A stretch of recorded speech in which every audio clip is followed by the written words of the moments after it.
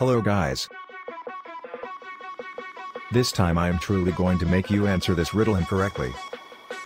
A lot of you proved me wrong last time. Can you prove me wrong again? Hit the like button if you think your math skills are terrific. Spoiler alert, there is a bonus riddle at the end of this video, so be sure to stay until the end. Okay, let's begin. If donuts are 12 cents a dozen, then how much would 100 donuts cost?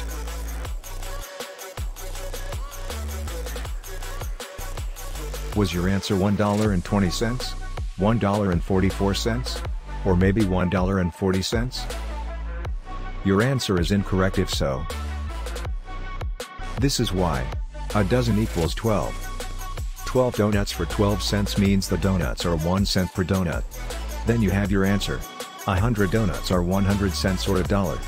If you answered correctly, then hit the subscribe button. Because we're friends now. Bonus question.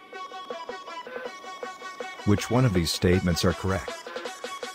7 plus 8 is 14, or 7 plus 8 are 14?